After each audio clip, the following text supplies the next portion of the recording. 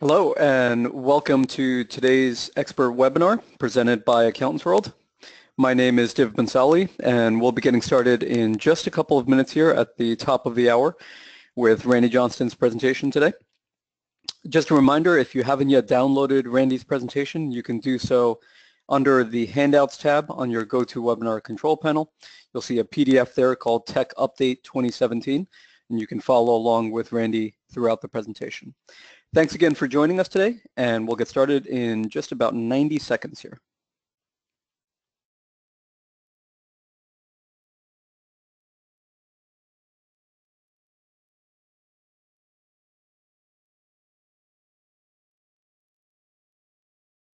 Expert webinar presented by Accountants World.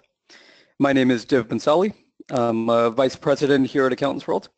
And joining us today is Randy Johnston, the CEO of K2 Enterprises, and he'll be discussing a 2017 tech update.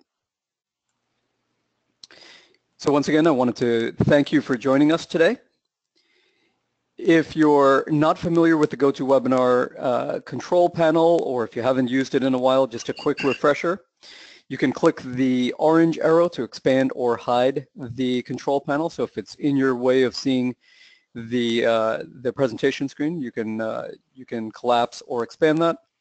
You have two audio options. You can listen via your computer audio or via dialing in on phone. If you select phone call, it'll provide you with a dial-in number, an access code, and a PIN, so you can go ahead and hear from there. If you haven't yet downloaded Randy's presentation, simply go to the Handouts tab and you'll see Tech Update 2017.pdf in there. You can follow along with Randy from that. And then finally, if you have any questions during the presentation, click on the Questions tab, type in your question, and click Send. And Randy will be answering some of the questions throughout the presentation, and we'll be sticking around for a couple of minutes afterwards as well if there are any additional questions. We do offer one CPE for this webinar today. That CPE is based on active participation, and active participation is demonstrated by responding to all poll questions in the webinar, completing the survey at the end of the webinar, and that survey launches after the webinar window is closed. If you don't see it, don't worry about it. We'll send you a link to the survey via email afterwards. And also being logged into the event for a minimum of 50 minutes.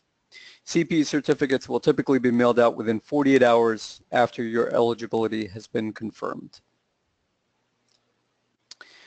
Today is a part of the 2017 Expert Webinar Series presented by Accountants World. Our next presentation will be 3 weeks from today, Wednesday, June 21st, also at 2 p.m. Eastern Time. Chester Elton will be presenting 3 ways to become a more engaged accountant and leader. So if you haven't signed up yet, please go to awwebinars.com. That's Accountants World, awwebinars.com.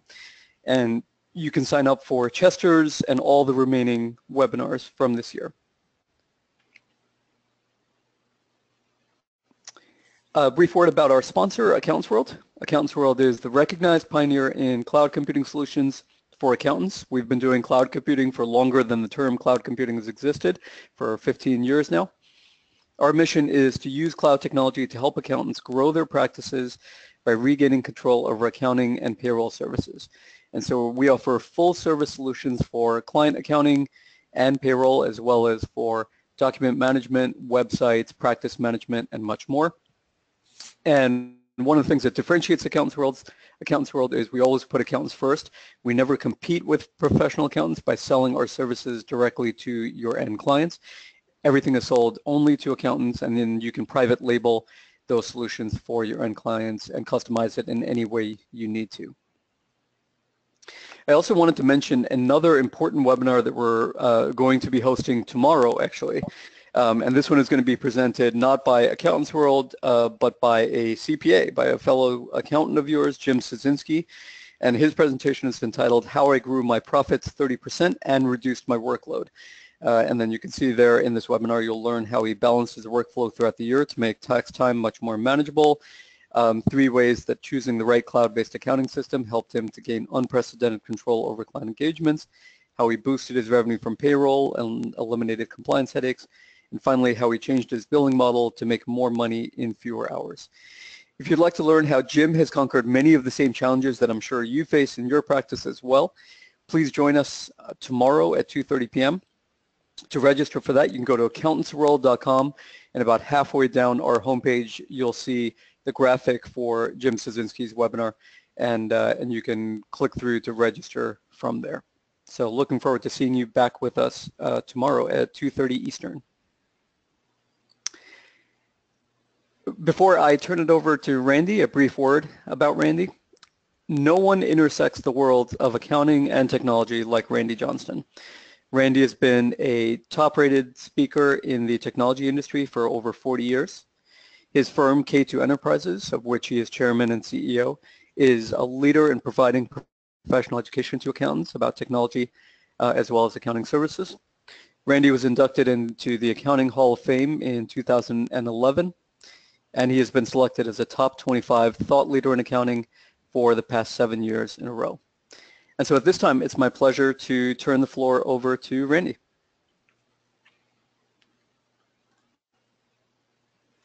Superb. Well, thank you, Div. And as it turns out, I am pleased to have so many of you with us today. And we're going to step through the tech update presentation. At the end of the presentation, I have a fair number of guidance in terms of products.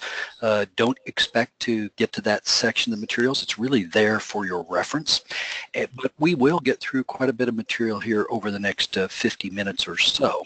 So I think Div's really outlined pretty well that we're going to step through lots of different technologies, including some general observations, items related to Microsoft strategies, some cloud strategies, as well as a little bit of hardware and security along the way.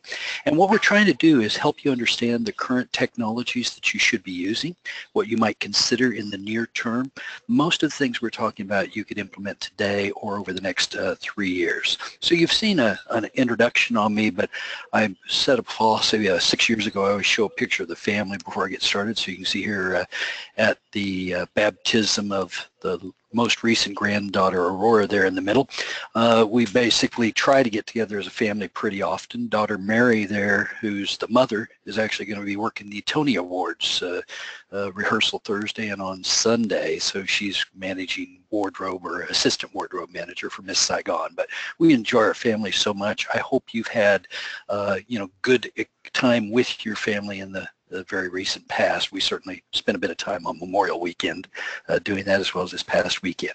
So the basis of the facts in this presentation come from my NMGI company, which supports businesses from Boston, Honolulu, 24/7, and my K2 company, which Div outlined for you. But the key thing here for references, we have additional websites, which are all CPE-based websites.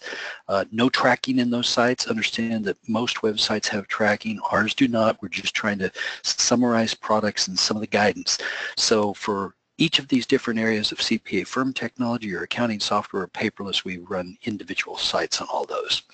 And you might recall that later this year on the 21st of August, there's going to be an eclipse, and syzygy is actually the technical name for that. And an eclipse is a syzygy, but not all syzygies are eclipses, as it turns out. And what I'm trying to get you to do is think about your technology alignment. That's a real big deal as we see it. And as I watch technology, I watch all sorts of different things. And one of the things that's, I'll say, a bit of a bother for me is some of the new 5 digital brain disorders which I've read about that are being considered for classification in the psychological diagnostics, I'll get it out, next year. Nomophobia, which means no mobile phobia, the feeling of panic one has when you're separated from your phone or tablet. Technoference, the loss of relationship quality with one significant other due to device interruptions. You have the phantom ring when you think your phone is ringing, including false alarm, and cyberchondria, which is similar to hypochondria, where people are actually incorrectly diagnosing their illnesses with Google, and the Truman Show delusion, a perception that your life's being watched by others. Now, as it turns out, those are legitimate. You might kind of be chuckling about it, saying, wow, well, yeah, that's actually pretty true. But at this point, we're ready to give it a good whirl here on the first question. Remember, you need to answer 3 questions to qualify for CPE today. So I think at this point, Div, you want to introduce this question? Absolutely. So all attendees, you should be seeing your poll question open in front of you right now, which is which of these new digital brain disorders do you suffer from? And you can select one or more of the following: nomophobia, technoference, phantom ring, cyberchondria, or Truman Show delusion. So remember, you can select more than one. Make sure to click the submit button to make sure that your vote is counted. That is required for receiving CP credit today. And it looks like we've got the majority of people have voted at this point, so we'll give about 15 more seconds here for everyone to get their vote in. And just a reminder, it is required in order to receive CP. You must answer this question, and we will have we'll have 2 more during this presentation as well. All right, so we're going to close it out in 5 seconds here. Going once, going twice. Okay. All right, so Randy, it seems like the most popular choice was nomophobia, but interestingly, all of the responses got at least 20% of people to honestly admit that they suffered from them. Yeah, and as it turns out, Div, the literature that I've read on some of these is pretty, I'll say, insightful and ugly at times, but that's not the idea of today's presentation. So we do know that social media continues to be used extensively, but we also know that the younger users are not using Facebook and Twitter. They're going on to other things like Marco Polo and Snapchat. And we also know that mobile users or mobile usage continues to increase, but we're concerned about things like distracted driving desks. We thought it was fascinating that the new iOS version that Apple has announced has disablement for the driver, but unfortunately it can be turned off. And when we look at deaths in the country of about 30,000 a year for driving deaths, we'd really like to see less distracted driving deaths, and we think self-driving cars will help with some of those things as well. But let's look at a little bit of general observations here together, because we really think the Office of the Future is different. I think you're going to use more conference boards. The Google Jamboard, the Microsoft Surface or Smart or Cisco Spark boards are all examples, and I've got links for you to follow if you'd like more information on it. The Jamboard really was just shipped here May 23rd, and you can see it's about $5,000 with some annual maintenance fees. A lot of these boards do have that. They're multi-site, multi-user interactive boards, and we think there'll be quite a bit more of this type of activity as we go forward. Further, we have been proponents for 5+ years of things like standing desks, but we wanted you to see some of the other things that were happening with voice and so forth. So here's an example with the Alt Work desk. It is actually a lay-down desk, probably the closest thing you can think of. It's kind of like a dentist chair, but you have your monitor up above you and the keyboard's actually there kind of blocked from view at an angle, but literally you can lay flat and work. Another example is at the right there, the exercise at work setup, where you can basically set up a conference room with treadmills and stationary bicycles and so forth. These types of deployments are actually becoming a lot more common. In my own business, every person has stand-up desks and ergonomic chairs. We think that's actually fairly important. In fact, you can see son Dave there on the left in the red shirt. You can see his ergonomic chair rolled off to the side. But we want your people to be healthy for the long term, and we find pretty universally when we visit businesses that the ergonomics are not thought about. Voice, I believe, is going to help us. We recognize right now about 35 million Americans are using some sort of a voice interface at least once a month. We have devices like the Amazon's Alexa, the Echo or Dot. Siri's coming along, and Apple introduced their HomePod this week, available in December at $349. Microsoft's got their new device out, and Cortana's doing okay, but frankly, some of its lack of use on alternate platforms is a little bit of a problem. Mark Zuckerberg from Facebook has been building a device in his home It's kind of like the Iron Man device in the movie. He calls it Jarvis for that matter. And there's a number of things that can go right and wrong with these voice interfaces. Malware bad guys basically have gone after these voice activations and, asked the question, what's a Whopper from Burger King? And the answer wasn't very attractive. And so if you've got products in your mix, you need to be a little thoughtful about protecting that. The Google Home device is running about 24% share, with the Amazon Echo taking the other 3/4 market share or something like that. And when I look at these different devices, they all have their ecosystem that they're supporting. Google's Home device is very tightly integrated into the Android phones and all of those lines. And Google continues to be a very dominant provider of applications. So right now it's pretty much a horse race between the two devices, with Amazon's Alexa, the Echo Dot family, and the Google Home. But we also want to have you think about what these devices mean, because a number of the devices are being used in court cases now. Examples of the Bentonville, Arkansas case, where a smart utility meter basically noticed that 140 gallons of water was used between 1 to 3 a.m. and that calls were made from smartphones, and Alexa was standing by listening to the conversation without the activation word, but actually had recorded what had gone on, which was a new revelation in this particular realm. In Ohio, we've had a case where a heart pacemaker was used to document an arson and insurance fraud situation. In Connecticut, a situation where a Fitbit showed that the wife was actually walking around after her husband claimed an intruder had already killed her. And so these type of things are all controlled by what's known as third-party doctrine. When we agree to the license agreements, we're actually giving up a fair number of rights, and we've really committed to more of what I would call public exposure. And as these devices get more sophisticated, I think they'll become good assistants, but they can be somewhat intrusive. The Echo Show, which is kind of a video version of the Amazon Echo device, has just become available. And later in the summer, we'll see the Echo Look. This one's kind of a weird one. You put it in your closet, it looks at how you're dressed and makes recommendations on how to dress better. So these Internet of Things devices are going to become very broad over the next 5 or 10 years, but we're worried about the security on the Internet of Things. We almost refer to them as the Internet of Insecure Things, because there were so many fails out there.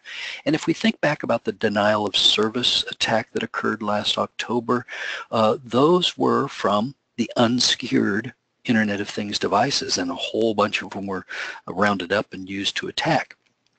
The standard setters here, Zigbee, Z-Wave, IoTivity, and so forth, are not doing a real good job of locking up the operating system. So there's reason that if you use these in your business or home, that you need to segment and segregate these on separate VLANs from a security perspective.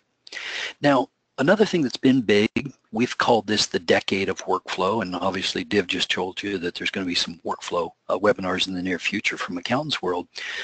There's some pretty major things going on out there. You've got Microsoft Power Apps and Flow, you've got Zoho apps that do this, you've got these in eFile Cabinet, you've got Trello, used by many products, including the Accountants World product and so forth. There's lots of customizable workflow tools that are out there, and we believe that they improve the user experience, the interface, controlling the workflows. We see a number of products that are offered directly inside CPA firms to try to do this type of work. We see them inside industry as well. And the mobile apps that are out there are also more useful from a business decision-making process.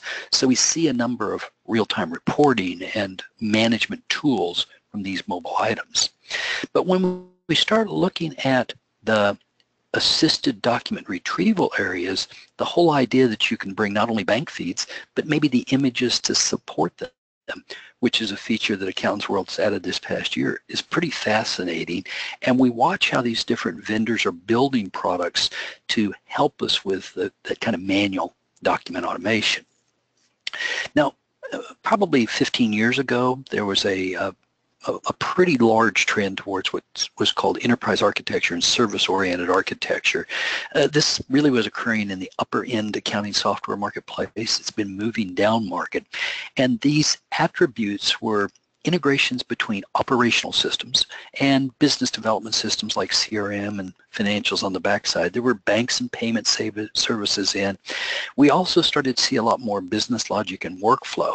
And we're starting to see some of these systems rise. For example, Ask Amy is a artificial intelligence assistant that will schedule your calendar for you via email, and it does it fairly unattended. So you can have somebody outside your company and yourself go back and forth and set appointments with these type of tools. The integration points can happen within an entire suite, or in best of breed, it can interface to individual applications. We think that's all pretty interesting. So we're seeing this in a lot of the mid-market softwares, tier 1, tier 2, tier 3, the larger to mid-market accounting softwares seem to have that, and we see it in Acumatic and Microsoft Dynamics 365 and some others along the way. So it turns out these changes inside the office, are going to drive, I think, the way we use people for customer service, the number of people we have in our office, and so forth. So Div, this might be a good time to just get in the second question, I think, at this point, and we'll let you kind of take that one. Okay, sounds great. So I'll go ahead and launch the second poll question right now. And so very simply, the question is, how many professional staff are in your office, including yourself? So you can select 1 to 2, 3 to 5, 6 to 10, 11 to 25, or more than 25. So we'd like to get a better sense of what types of firms the attendees here today represent. So please go ahead and select one of those 5 options. Click the submit button. You have to click submit in order for your vote to be recorded. And just a reminder, this is the second poll question, and voting in the poll questions is required in order to get CPE credit today.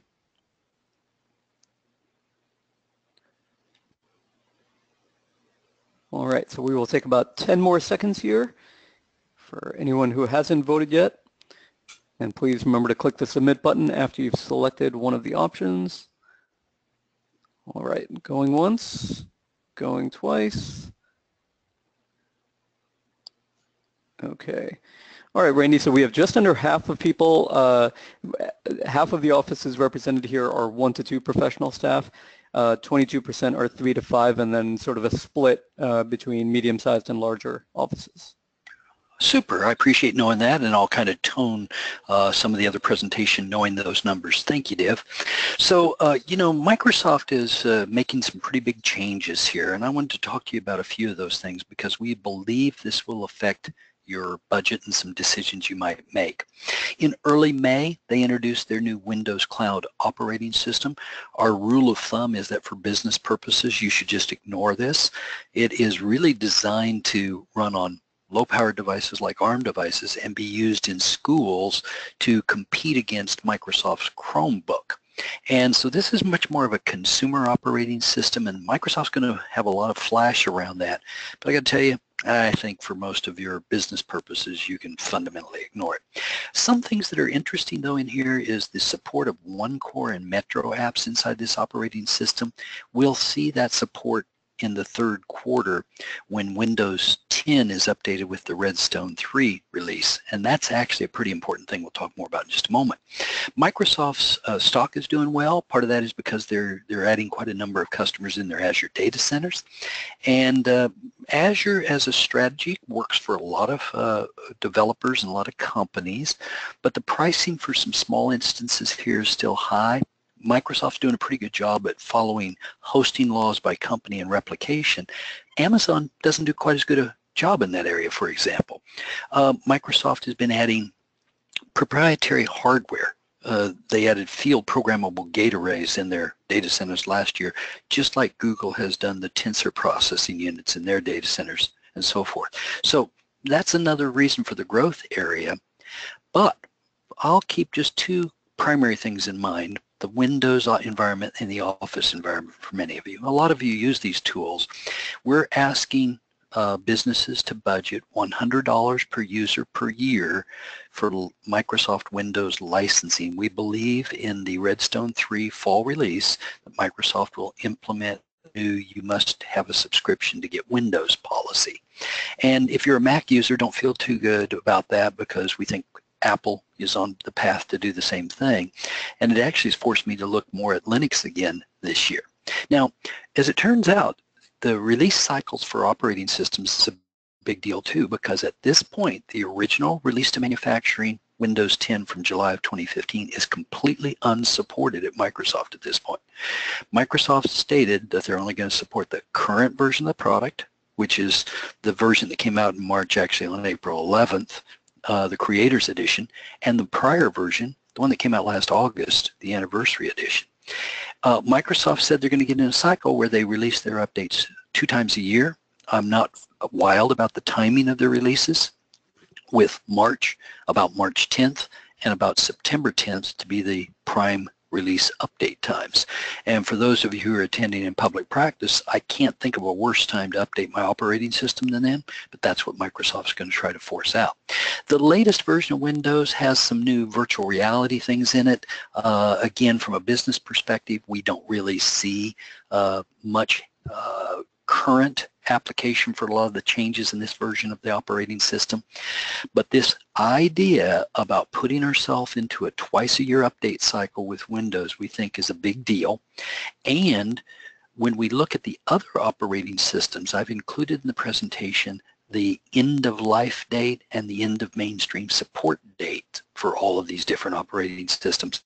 For many of you running Windows 7, you can see that you're about 3 years out from your end-of-life date. So if you're doing a 1/3 a year replacement cycle like many businesses do, you're probably replacing now with some of your Windows 10 operating system and new hardware.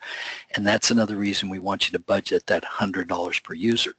Notice that Windows 8.1, it's going to go out till January of 2023.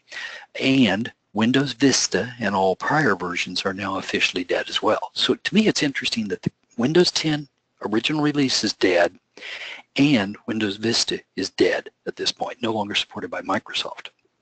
Now, Windows 7 had some security features in it for pre-breach and post-breach activities. I've shown those in this particular slide, but I want you to understand that if you upgrade to Windows 10 over a machine that's had Windows 7 or Windows 8, you get a few more features. That's actually good, and the security in Windows 10 is better, by the way. But we think a better strategy is to install native in 64-bit mode on with Windows 10 because you get some more things. So if I can, I'm going to roll it back. You can see the things that were Windows 10 in an upgrade situation and the things that are included if you do native installs. So at this point, we believe that for most of you, you are far better off doing Windows 10 in a native install. There's a feature that's been in Windows 10 since the get-go called Windows Hello, and it will do fingerprint verifications and it will do facial recognition, and it will incorporate multi-factor authentication with the YubiKeys and some other types of pieces out there. So this is very accurate. And because of PCI compliance standards that change February 1 of 2018, where multi-factor authentication is going to be required for anybody who has access to credit card information, we're broadly recommending the deployment of multi-factor authentication this year, whether you use the ones listed at the bottom there, Duo, AuthEnFull, you use the Microsoft or Google authenticators, and so forth. Give some thought to that because it's ready for prime time and we think it's a wise thing to do.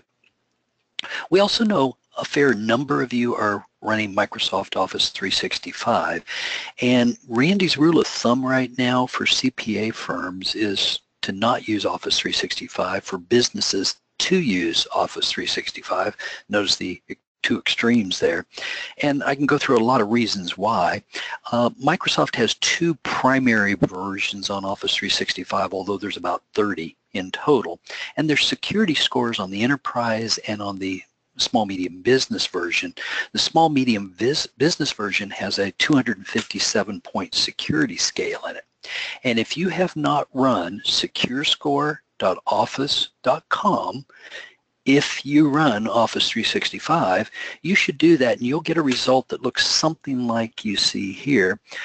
This was done by one of our K2 team members when we first discovered this particular rating tool, pretty much everybody had a score below 20. And you can do some things to improve your security, but you're going to notice that there's a lot of improvements you can make in security. So if you're using Office 365, we strongly encourage you to run this tool and improve your security. Almost everybody's got a poorly installed Office 365 from a security perspective. Now, Office 365 provides you the Microsoft Office Suite currently in 2016. That's been out long enough. I don't know that there's significant features to talk about there other than the Power BI tool has continued to improve for reporting, and lots of vendors are creating content packs for these applications. And we think that'll be a pretty long-term play for Microsoft. Well, let's turn our attention to cloud for just a minute. There's lots of things that are going on in this area, and this is quite a revolution. It's taking longer than I had thought it would. The Accounts World folks first started creating their product 17 years ago, as I recall, and we believe that the right way to do cloud is in a browser, SaaS, the style that they're doing it. But hosting, unfortunately, is the bridge technology, and we think it's just a short-term thing. Vendors who are providing hosting, you need to be real careful with, because a lot of them don't have the uptime support or speed that we think is required. We want you to use two-factor authentication whenever you're using these type of things. And so when vendors approach you, you want to make sure that they have redundant data centers, for example, might be one of the key things that you ask for, plus the other attributes there.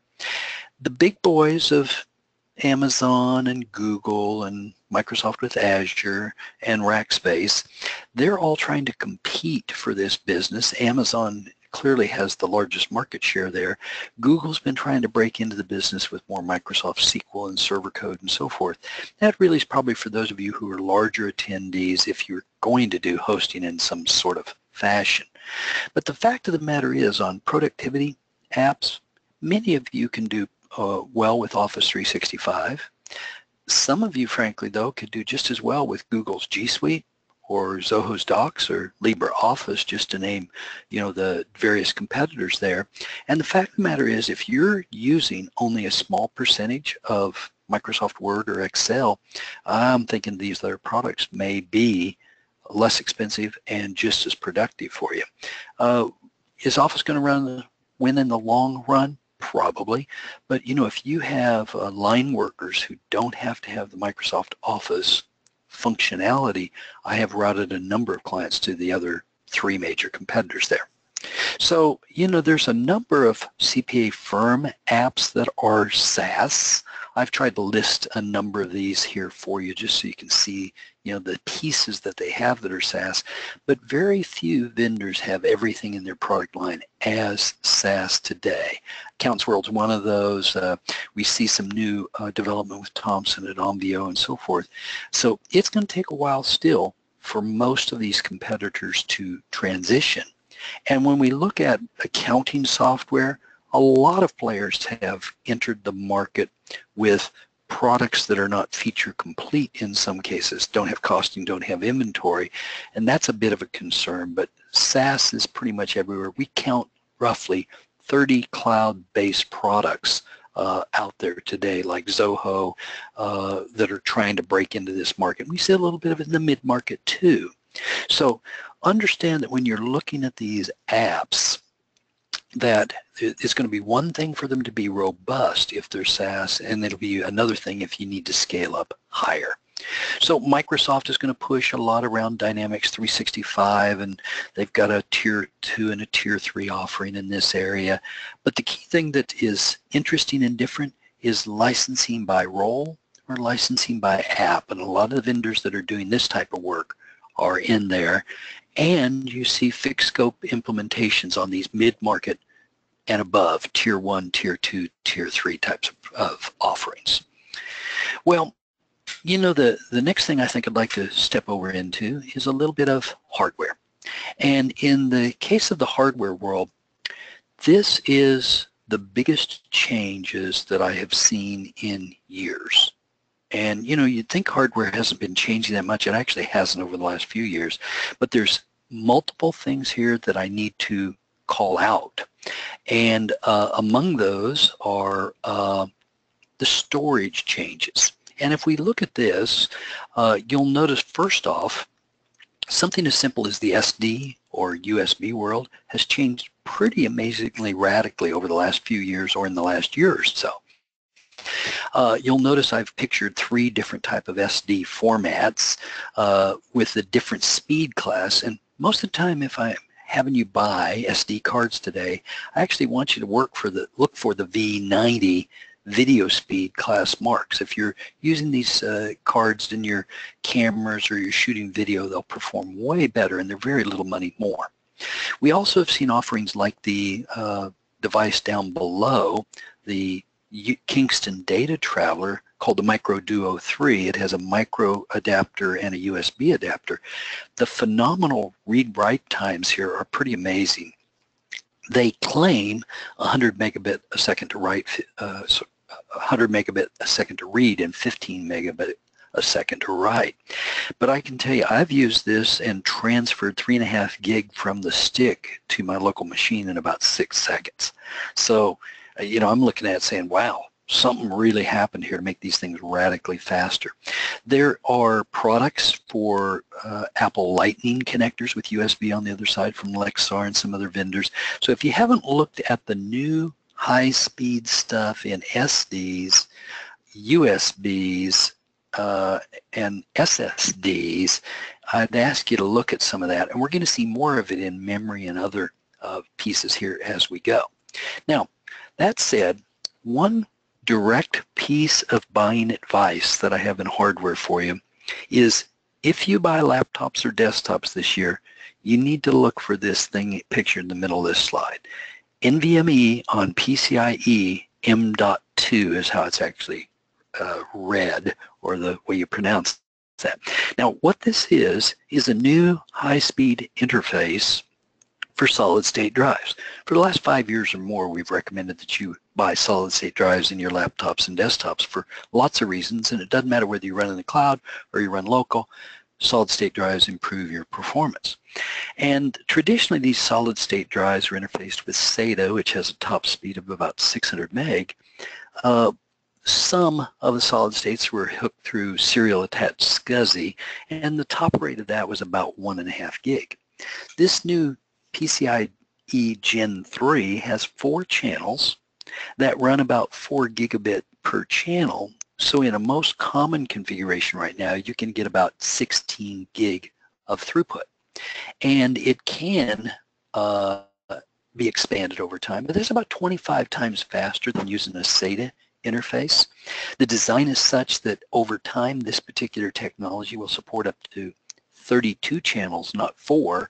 So we'll see, you know, more like 128 gig throughputs through this mechanism. And how much does it cost when you buy it from HP or Dell or Lenovo or whoever you're buying your hardware from? Maybe $40. So for me to get you to go from a disk I/O perspective about 25 times faster, it's about $40. So Randy's rule, I don't buy anything from any vendor unless it's got NVMe on PCIe M.2. So that might be one of the things you just hadn't heard about that is real critical, I think, in current purchases. Now, some of you are small, it looked like from the survey, and you might have network attached storage in your office or in your home, and we're seeing a lot higher end capabilities here. StorageCraft is one of the most popular backup products, and as it turns out that StorageCraft can now actually be used in a virtual machine on a network attached storage device, and a lot of these network attached storage devices have server grade processors. So I want to cite 2 different vendors here of these products, one of them called QNAP, and a particular model I cited, although there's lots of models from the vendor, their TS531X has dual 10 gig interfaces, and it's only about $649. So if you're really storing data on a local NAS, if we can get you to spend just a little bit more money, you can get radically greater performance. And where we think this is going to go is what used to be the performance domain of storage area networks is now going to be that down in the NAS. So today, a storage area network low-end bottom price is about $20,000. You see here, $649. By the time you drop solid states in there, you might have $1,000 tied in, 20 times cheaper for similar performance. That's a great big deal. The other thing that's happened in QNAP is they've gone to a 64-bit operating system, and that's got more performance and more flexibility. There's lots of things going on with this company.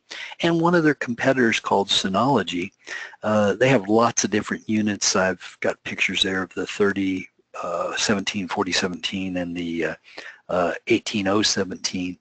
But their 2017 is about $8,000 for the base unit, and it can have 250 drives in it. And, you know, the technical people that I've talked to about this said that that's about 1.8 petabytes of storage. So if you look at the recent movie piracy with Pirates of the Caribbean, you know, this is the type of unit that stores those big movies and so forth, and you can move a lot of data around for not a lot of money at this point at very, very high performance. So we see these used in big data centers and maybe on the back end, but Synology has some little tiny units like QNAP has as well, but QNAP doesn't have the great big units like Synology. There are some consumer NASs out there. Drobo, Netgear, Western Digital, all are good examples. You can get 4 terabytes of storage on a Western Digital unit now for often less than $100, but always less than $200. So we've got lots of choices in this world. Now, on a storage area network, you know, if you're running storage area networks, my rule of thumb is don't use the predictive units. That'd be vendors like Nimble that have those. And you can see the names of some of the big boys down at the bottom that are often used in big data centers. I just want you to understand that the storage area network market is changing very, very radically. The vendors are trying to rationalize their offerings. They've made a lot of acquisitions, and they're trying to roll that stuff all together. So what's happening in the big data centers is on the back end, the data center managers are trying to figure out how to use these different devices and what they buy and so forth. But that's kind of what's going on in that side. But the hardware change that in my mind is the second most notable, or maybe it's the first most notable behind that solid state NVMe approach, are CPUs. Because for the first time in a decade, I am adding AMD back into my recommendation mix. Now, I just haven't thought that there's been a good enough price performance value for most AMD offerings for, as you can see, for over 10 years, something along that line. And this chip market has been evolving fairly rapidly, but then it started to slow down. And Intel had nearly a monopoly on CPUs for Windows and Mac computers for a long time. They just introduced their third wave of 14 nanometer chips called Coffee Lakes, which are supposed to ship in the fall. And part of the issue here is they are trying to build a new generation of chip, 10 nanometer stuff, called Cannon Lakes, that they've delayed multiple times. The current delay date's out to 2018. And so this Coffee Lake was kind of a stagger step, and AMD stepped in with their new Ryzen chips. They're very competitive from a performance, but they're unproven. That's the only thing that keeps me from wholeheartedly saying go after this. Now you'll see in the materials I have some QR codes here and there. If you want to see some background information in more detail, you can look at it this way. But AMD numbers the chips kind of like Intel did, you know, Core i7s and Core i5s. In this case, we want you to only really be considering the Ryzen 7s and the Ryzen 5s. Later in the year, we'll see some server-grade chips and some notebook chips and so forth. These are very, very capable processors, but a couple of things you should know. The Ryzen is only going to run on Windows 10 and Linux at this point. There's some speculation that Apple will support this with the Mac OS, and AMD specifically wanted to support Windows 7 8.8.1, and Microsoft said, nah, we're not going to do that. So about the only other downside as we see it is that cooling appears to be a bit of concern with some of these chips. They run a little hot, and so over the next 90 days we'll be able to figure out, yeah, this is a good recommendation or not, but we're thinking right now it's actually fairly good. So stepping back over to Intel, the 7th gen Intel processors called Kaby Lake only support Windows 10. Well, there's a little bit of limited Windows 10 support as you go backwards. And the only place you really get Windows 7 support guaranteed is on the older 4th and 5th gen chips. So notice that the availability of the hardware now is going to start driving what we can support on the software side. So I think we're actually going to get forced into Windows 10 or Mac OS or Linux, and it's going to have to be up on these higher end chips. Now, Microsoft has said they expect to deploy Windows Server on the very simple ARM chips to use in their Azure data centers this year, and they've already announced, the ARM Windows Cloud stuff, but they're going to put Windows 32 emulation late in the year, as it turns out, on these real simple processors. So there's a lot of movement here. I don't want to get too much in the weeds. I did compile a grid for you to talk about these different generations of chips, when they were released, what their architecture, their geometry is, transistor size, and the RAM they support and so forth. But the net to this is pretty straightforward. We believe that most of the second half of 2017 hardware purchases will be using 6th to 8th gen Intel Core i5s or i7s, and maybe AMD Ryzen's 5 and 7s. So if you look at this timing of the 6th and the 7th and the 8th gen chips in the Intel world, I've tried to put the 7th and 8th side by side here for you. Our general rule is that use the desktop chips if available. And what you also might learn is that even in laptop computers, you can use desktop chips. They just don't get as long a battery life, but they run faster. So you'll see U-series chips available in laptops for that reason. And if you don't have to run on battery very long, we actually recommend desktop chips in laptops because you get a lot more speed. You just give up battery life. Now, global PC shipments, have been trending down, but we're still seeing, 250 million plus units shipping, but the market has been shrinking. I kind of get that, though. A lot of machines don't need to be replaced as often because you've got enough horsepower in the local machines, and they're more reliable, they're lasting longer. So where in the old days we might have replaced them every 3 years, I'm stretching some of my replacement recommendations out 4 and 5 years at this point because there wasn't enough difference to justify it. So if you look at these forecast volumes, you can see that the traditional PCs, you can see some decline there, and you see some growth in the ultra-mobiles. But, the ultra-mobile tablets, you can see that's relatively stable over the recent past and the projected future. Now, all of the vendors are trying to put in some competitive features in their products to maybe attract you to their line. My recent machine upgrade was to an HP WorkWise box, and I bought it for the security filter reason. But I also thought it was interesting that the product that I have is also mil-spec, so I can drop it from 6 foot onto concrete without breakage, which is a pretty interesting thing. And another thing that they've done is if you walk away and you've paired your phone, you can actually force the computer to walk out when you don't have a phone that's in Bluetooth proximity. They allow you to log in that way too. I don't think that's as wise. Somebody steals your phone, your computer, they have the keys to log in, but I think it is pretty smart when you walk away to have your computer logged out. So there's some things that have happened there in the management. This happens to be illustrated with HP. You're going to see features like this later in the year from Dell and Lenovo, IBM, and others. That's kind of a big deal. So as we think about these competitors, the other very popular machine right now is in the Microsoft line. Mid-June, the Microsoft Surface Pro will be out. I left this as Pro 4 here for you. But basically, you've got the high-end computer Surface Book, which Brian from my team carries, and you've got a very interesting desktop unit, the Surface Studio, but both of the Surface Book and Studio are quite expensive units.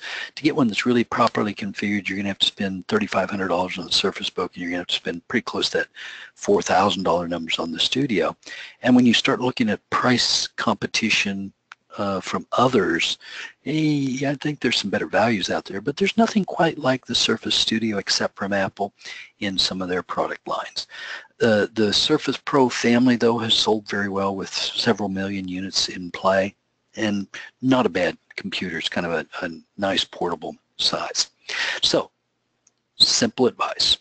If you're picking a computer, pick 6th to 8th generation Intel i5, i7 processors, maybe the AMD.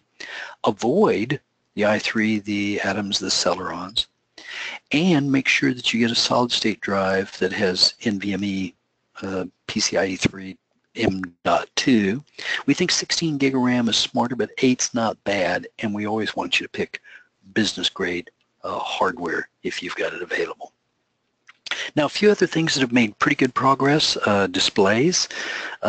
We're encouraging you to only buy 2017 models of this. I hope you can see in my materials that the upper monitor is much brighter than the lower monitor, and that's because both quantum dots and nanotechnology are used in the 2017 displays.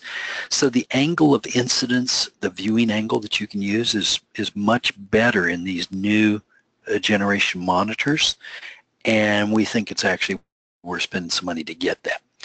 There's other functions like SureView, the HIPAA filter that's in my new machine that I think is very handy, keeps people from looking at your work from an angle.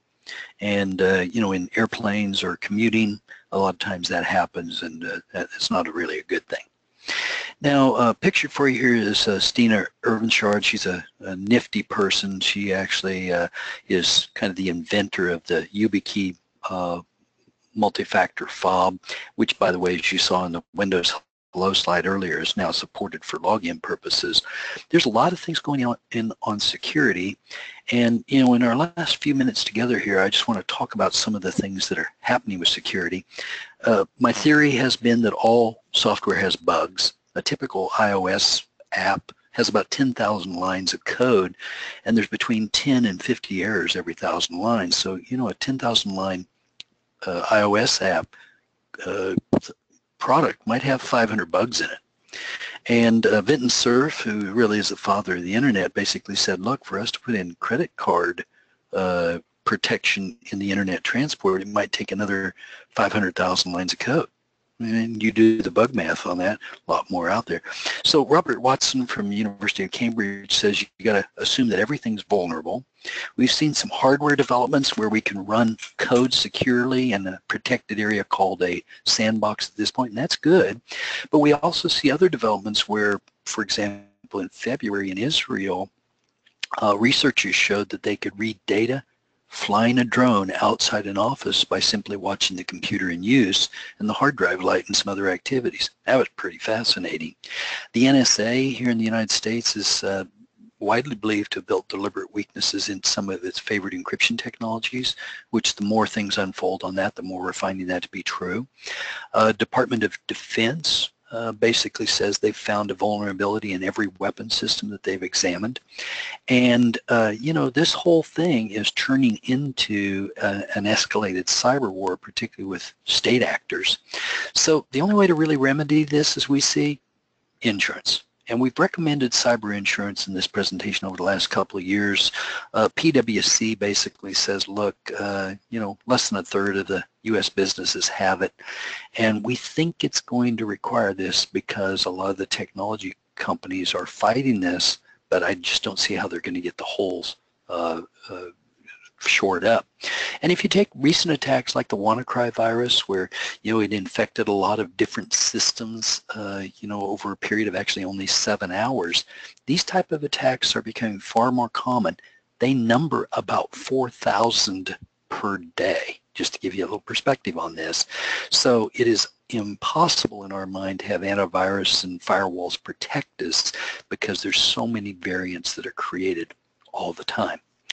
And another edge area that we're concerned about is your homes, because you know, we want business grade firewalls used in the homes, but you know, the least expensive business grade firewalls might cost you, you know, $250 to acquire and $250 for the services, so $500 in a year's time.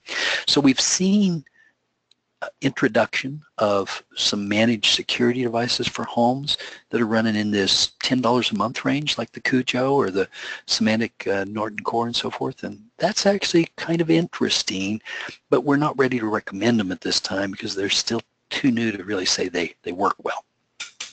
Another technology that we'd like you to consider deploying is mesh networks. It's a way of having wireless access points talk to each other, far more reliable, can take a lot more load and so forth. And the key mesh products that we think are worth looking at are Amplify, Luma, and Eero. I've listed a few more there for you. But if you're going to upgrade wireless in your office or wireless in your homes, consider one of these mesh units. I think you'll be pleased that you did.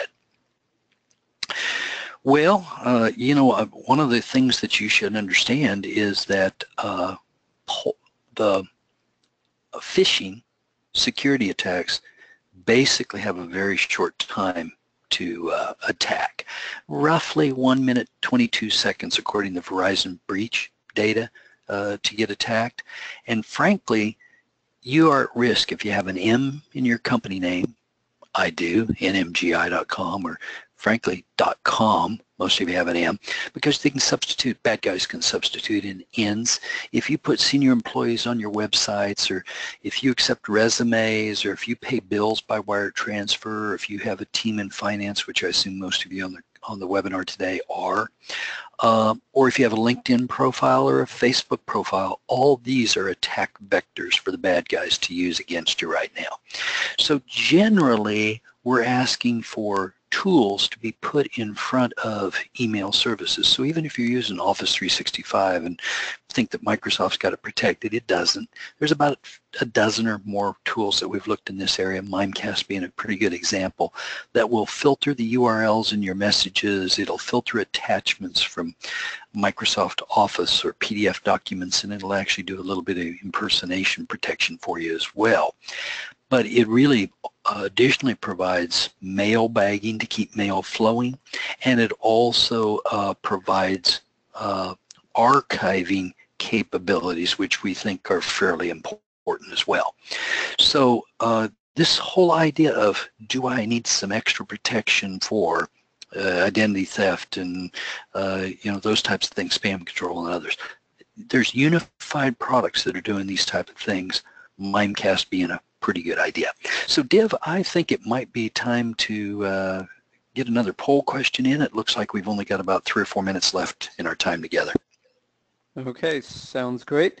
So I'll go ahead and launch the third poll question, and this is actually, excuse me, a little bit of a reminder question. Let's see how good your memory is, because Randy talked about this a few minutes ago. What do you think the median time to first click in the average phishing email is? 8 seconds, 82 seconds, 8 minutes, 2 hours, not applicable. No one in our office will ever click a suspicious link. So please go ahead and select what you think is the correct response there. And just a reminder, voting in all 3 poll questions. This is the third question. This voting is required in order to earn CP. And please remember to click the submit button after you make your choice. Yeah, and Div, I might just mention while people are taking this, maybe we'll wait for the poll to close, but security is a real high profile issue. I had the pleasure of teaching security in an IRS, for the IRS about 3 weeks ago today, and I basically visited the dark web and showed how identity theft happened and so on and so forth. I've really concluded that all businesses, all sizes are vulnerable, and it turns out the statistics tell us that the bad actors, the hackers if you will, are going after accounting firms with a vengeance. So the primary targets have become accounting firms, law firms, and banks. And the banks are actually in pretty good shape to protect themselves. Most of the accounting firms and law firms, not so much. All right, so we'll close the poll here in 5 more seconds. Please get your vote in if you haven't already.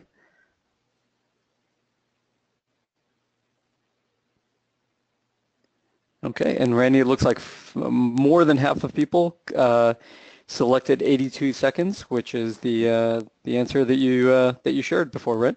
Yeah, it is. And in fact, Div, you know, that statistic is trending down, and there are uh, thousands of phishing attacks launched every day as well. And I would also suggest that the bad actors are good enough now. They can intercept your email. They can write an email that looks just like something in the office. So I'm actually trying to teach people now to really be thoughtful about clicking on a link, or better yet, don't click on it. Just go type that link in yourself, because a whole lot of links, a whole lot of PDF files, and a whole lot of Microsoft Office documents are infected with malware, which can really hurt you. Now, for our attendees today, Div, I'm just going to suggest I've got a couple of other sections on what I'd consider some future technologies and some recommendations, and then a few fun things, but I'm exactly where I expected to be in our 1 hour time together. So I think what I will do is just say that I appreciate everybody being here, and I provided that extra material so you can look at that in your leisure, and do appreciate you spending the time with me today. Great. Well, thank you so much for your time today, Randy, and your presentation was great as always. I'm going to go ahead here and hopefully we can show my screen in just a second. I'm having some pausing here. Randy, can you still hear me right now? I can. You're still with me. Okay.